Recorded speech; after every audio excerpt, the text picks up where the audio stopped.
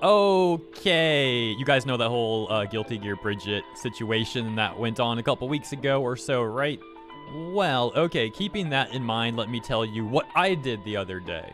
So I went to the Bleach subreddit, because, you know, Bleach is coming up soon. Decided to take a look at the subreddit. I mean, that's freaking crazy. Let's just take a minute and say, round of applause to Kubo and the whole team getting Bleach back. That's freaking awesome. What is coming up in October, right? On the way. Anyways, I went to the Bleach subreddit to see what people were talking about. Just kind of see, you know, some Bleach discussions. And I found this, titled Subreddit Update Transphobia and Other New Rules. And I'm not going to read this whole thing. If you want to pause the video and read the whole thing, by all means, feel free to do that. Oh, to clarify, I did read that post. I just don't want to read it again on video. So I'm just going to give you a TLDR, and like I said, if you want to pause it and read it, or just go to the subreddit, by all means, feel free to. So long story short, there is this character, Giselle, who's somewhat of a fan favorite in the 1000-Year Blood War arc, and also some people just hate Giselle because the character does some unlikable things. I don't want to spoil anyone. And as you can see, the subreddit is already preparing for transphobic comments, and moderators are telling people to educate themselves. The moderator post would also basically say that people argue if Giselle is a guy or a woman.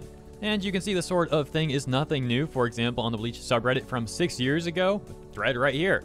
About Giselle's gender is the title, saying female or male, I'm lost. The responses aren't really helping clear that up at all. Trans female, male. Bleach wiki states that Giselle is confirmed to be biologically male.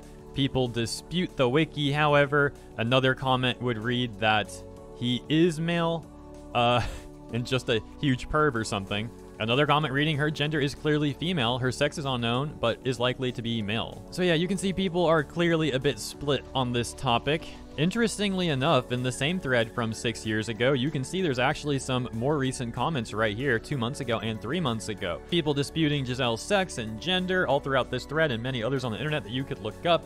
And ultimately, I'm just saying this is probably something to keep an eye out for as the 1000-Year Blood War anime is coming up. Personally, I don't care one way or the other. I am cool with Giselle being whatever Kubo wants Giselle to be. Let me know what you think, though, in the comments. As always, thank you for tuning in. If you enjoyed, please consider liking and subscribing for more segments like this every day. I'll see you in the comments and in the next one on the way.